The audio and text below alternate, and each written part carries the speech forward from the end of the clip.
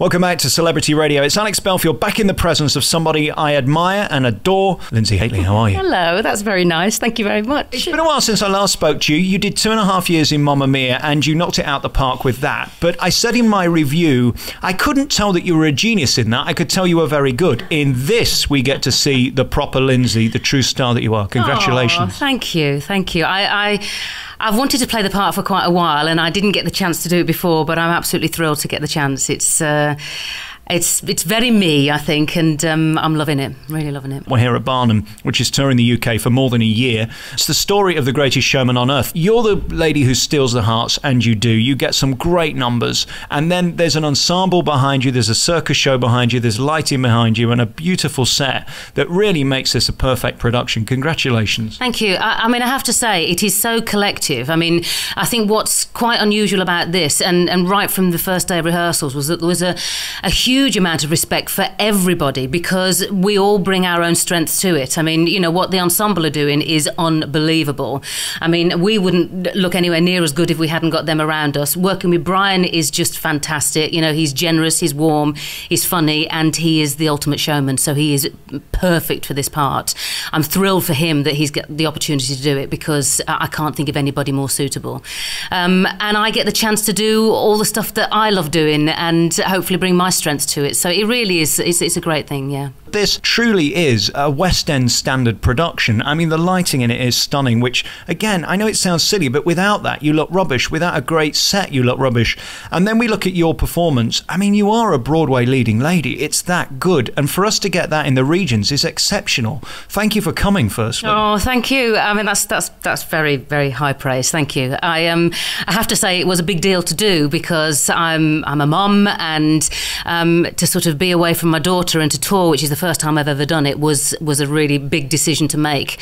And I'm just thrilled that having opened it here in Leicester and the response that it's getting, I think it's going to be worthwhile, and hopefully there is a bigger future. I'm talking to you probably on the worst time ever, on opening week, on a Saturday in between two shows. How are you feeling? Are you okay, firstly? I'm a little bit exhausted, I'm not going to lie. But I don't know. I mean, just the audience response is so incredible. And it's very contagious. And you know, it really is a delight to do. I mean, Leicester has been fantastic. It will be interesting to see from venue to venue how the audiences respond. But if they're anything like this, then I think it should be a good year. There's a sort of Cirque du Soleil element to this, which I loved. If you've ever seen the Vegas shows, they sort of have a pre-show which sets up what's going to happen. And there's the guys in the audience. So from the minute we're sort of on edge, and you need to be with this show because it is the story of a man who creates a circus but becomes the circus. Well, to be perfectly honest, I think we're all on edge. You know, if anything is made look easy, it really isn't. It is blooming difficult. And there are things that every show go wrong. My juggling was hopeless this afternoon. But, you know, and I only do a little bit, but there are so many elements that are very, because it's live theatre and there will be things that go wrong, but that actually creates a very exciting atmosphere. When you're in that moment where you've got the pin focus on you and it's all about you and you're able to shine, there's a few moments in this show where you're given beautiful songs, really proper, great big musical numbers. Is there any way of describing that feeling? I presume the tiredness leaves you immediately. Does it leave me? I don't know. I've got, as I've got older, I've become more nervous about performing. So in a funny sort of way, the more the spotlight is on me, the more pressure I put upon myself. I can only say that I feel hugely supported by the people that are around me, and there is just a huge amount of respect for everybody. I think because, like I mentioned, because we're all here for our different skills, that there's just this massive amount of support and respect. So although I feel vulnerable at times, I think when it's my moments, I feel very, very lucky to have the team around me.